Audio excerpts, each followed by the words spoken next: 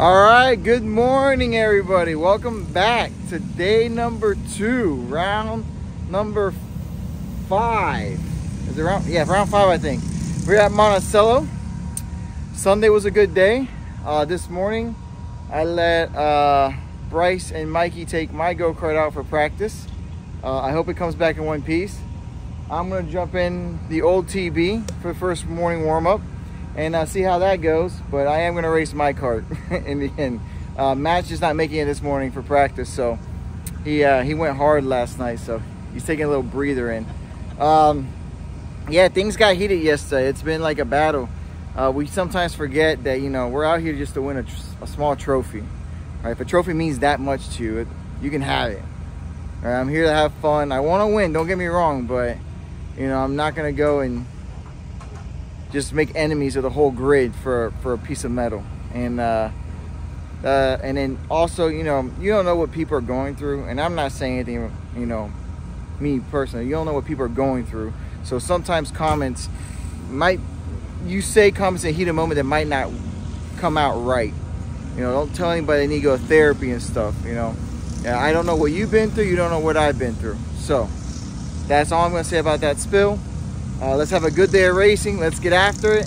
And I'm going to try to go for top 3 because I don't have an unlimited budget just to throw at tires. So I'd rather race a little more, save my money, and then go race somewhere else.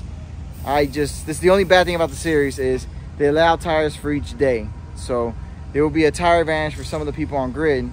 So can I hold on for top 3? I don't know. Top 5, more likely. Top 3, I'll be happy. So let's get after it today. Pretty good day. Weather's going to have out great. Yesterday did not rain until after races, which was perfect. So hopefully we have a good day of racing. Clean, safe. Thanks for watching, guys. Catch you guys on track. For the pre-final, I qualified P2. I'm on the outside. My whole goal is to get to the front as fast as possible. Mostly everybody on new tires. I still had old tires on, so I didn't know how they were going to fare. I know the Vegas for the first couple laps are really fast on new, and this surface is not that abrasive, so they weren't destroying the tires like some other tracks. We take off. I don't get the best of starts, and then I have to take some evasive actions. I hook Todd's bumper, got sent to the right, and then I'm guessing he didn't like that move. But if you watch, once I get back on Todd's back bumper, if you watch him, Joey gets by me, he gets a good run, and then I get a bad exit. Dan's on my inside, so I point him by, and I slot in right behind him. The whole goal was not to let Todd run away with it. And Joey was real quick, and so was Dan today, so my whole goal was just sit right behind them. But later on, when I get back behind Todd, watch his line. He does like a late move block, like what we all say. My car was really fast in that section, going up the hill and down the hill. You can see here Dan's on a much taller gear than us.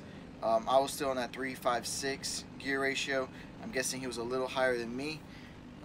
So I had a little bit more top end, but he had plenty of bottom end to get him out of the corners. Right here, just pushing him as much as I could, just to stay right behind them and not let them run away. Monticello is a drafting track. It's really difficult to break the draft. The day before I was able to break it because I got a good run, and then they just kept battling behind me. So really I was not the quickest overall. It was just luck of the draw, and once they started battling, they weren't running me down. So we stayed pretty much in that line, and Joey's idea was just, you know, pressure Todd into making a mistake. But he makes like a late move, and he hasn't been called for blocking yet, but when we try to make that move, that late break move, they will message like us blocking. Dan got a really good run. I just wasn't close enough to push him at that turn, and then gave him a shove down this section here. So it was a really close race. It was going to be a really tight battle the whole time. There was no going to be jostling for position. I know he didn't have the top end, so immediately I shoot to the inside. I want to get after it. Joey here, he's going to make a move on Todd on this hairpin and just get a bad exit, so I make a move on him as well, because I was really just going to set in real hard to try to take the lead. Like you see here, he goes for a block, swoops out late, but they have not called blocking at all on him. Joey gets a bad exit. I'm able to take the position. He actually points me by, so I go for it, and then from here, my kart was just really quick. It was just fast off the bat, and it really didn't die off much. I didn't run in the draft much yesterday. I didn't really get pushed much either. So, but the tight section, the kart was really quick, so I knew I had something for them. You'll see here in a second. I'm just gonna suck up real hard, and in one section is just gonna go for the move right away. I did not want to sit behind him or anything. I just wanted to go. Right there, my kart was just so much faster on that right, going up to the hill left. I'm going to stay right on his back bumper. You're going to see here he has a little bit more top end than me. I just run out of gear, and he just slowly just maintains and starts eking forward a little bit. Him not having the draft is a little bit different. Already made up my mind. I'm going to send it in hard on this corner. He's going to hug the inside and then shoot out at the last second. I think, to me, that's a blocking move. I don't know what you guys think. To me, that is a blocking move, because I've been called for it. The whole argument we had was he said I made a double move. Basically, I just did the same move that he's been doing all day long. I copycat it, but I get a warning for blocking. They don't call anything on him. It's what it is now. Who gives a shit? I'm just going to keep doing it until they actually hand me a penalty. And then I'll show the video and see what happens after that. I didn't have the fastest kart. Dan was on my butt the whole time. I could not drop him. He was just that much quicker on the infield and just used the draft to stay right up on top of me. So I'm trying to think of what to do. Really, I should do the glance behind me, because I actually had a decent gap back to him, which I did not need to block coming into a final corner. But I did anyway, because I didn't check my blind spots. I didn't check the gap behind me. That's a mistake on me. I usually don't look if I'm out in front. I just assume they're right on my back bumper. I'm guessing he got into a little scuffle with third and fourth for second. They gave me a little gap. Right here, I'm just going to go down to the bottom and protect the bottom. I'm not going to swoop back up to the racing line or anything. I'm going to hug the bottom. Dan's going to send it on the outside. I nose him on my outside. I keep it pinched down low. He gets a better run, and he takes the win on the pre-final. Good job on him. He had a really good run, really good race. On to the finals. Here we start going off, and next time I look to my left, and they're already gone. They punched off super early, and I was thinking to myself, I'm screwed. But they end up waving it off just because they got such a good run at the beginning. The second time, he brings it a lot slower, and then we take off right around the same time. I end up dropping to 3.53 and leaving it, and then I'm guessing Dan stayed at the same gear, or maybe went down a little bit too. We couldn't go 2x2 there. I got sent a little wide, and then I was just going to stick right behind Dan and just push as hard as I could. But then I thought to myself, if for some reason I get dropped, I'm not sure if I have enough speed to keep up. So now I'm thinking about, when can I make the pass.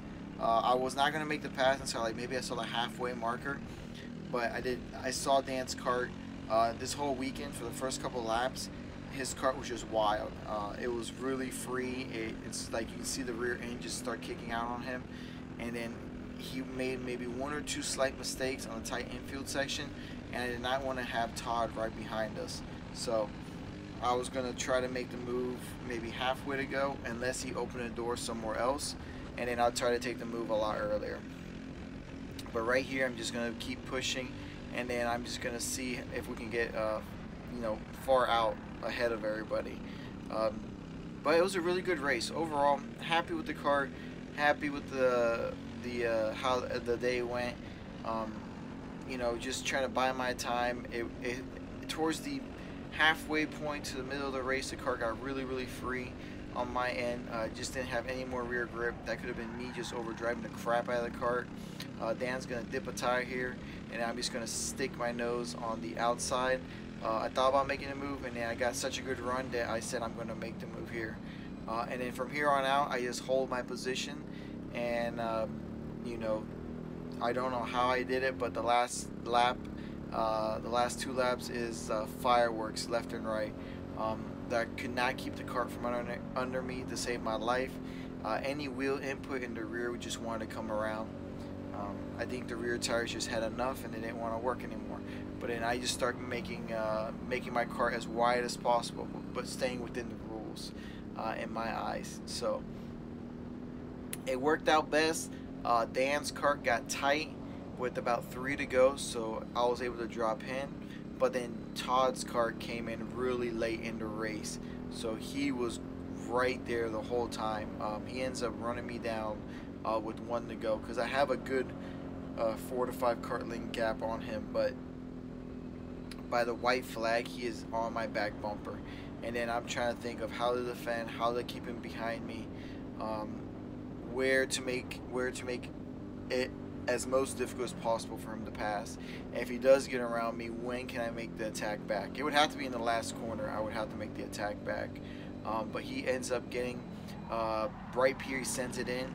I do the over and under, get a good run out on this exit, and then we start going 2 by 2 to this whole part of the track.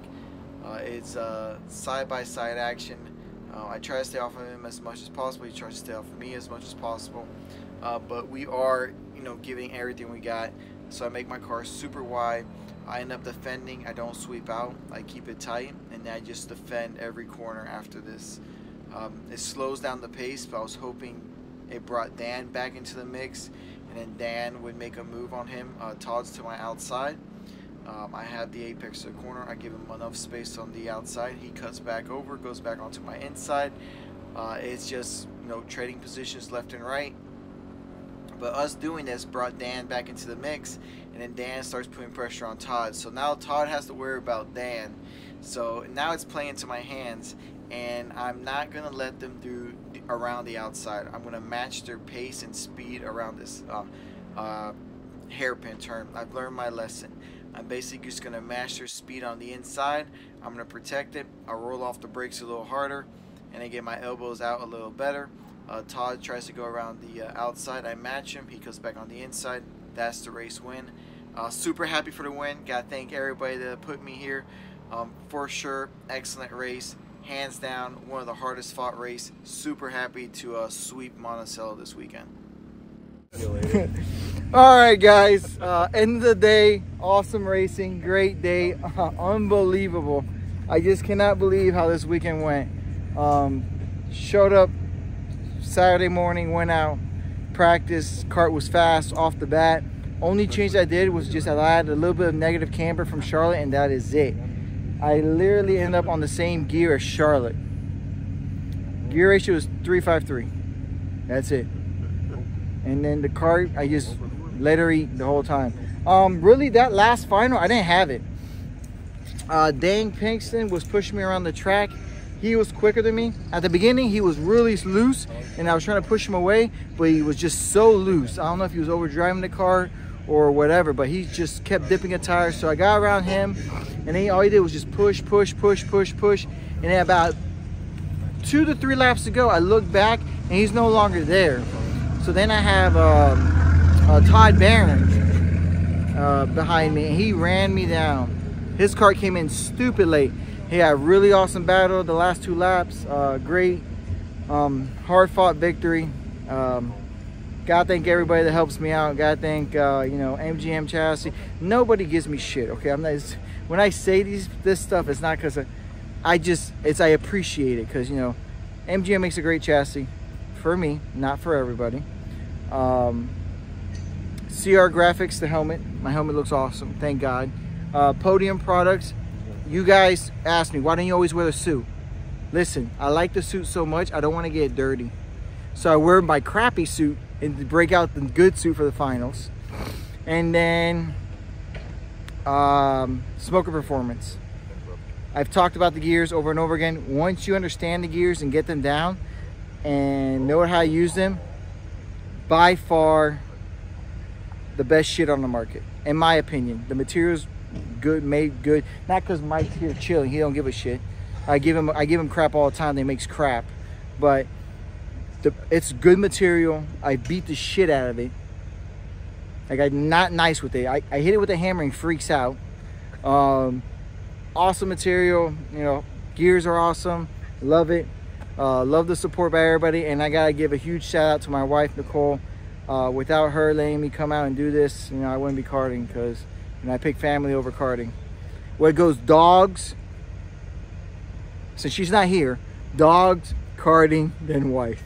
But if she's here, it'll be dogs, wife, then karting. All right, guys, thanks for watching. Catch you guys on track. Hey, congratulations to Dylan on whooping Colin's ass by .002, or really close to the line. And congratulations to Jake Duvall. Congratulations to all the winners in the class at CKNA. Awesome job this weekend. Tempers got heated yesterday, but we all cooled off. Tech was amazing, hands down. Can't ask enough.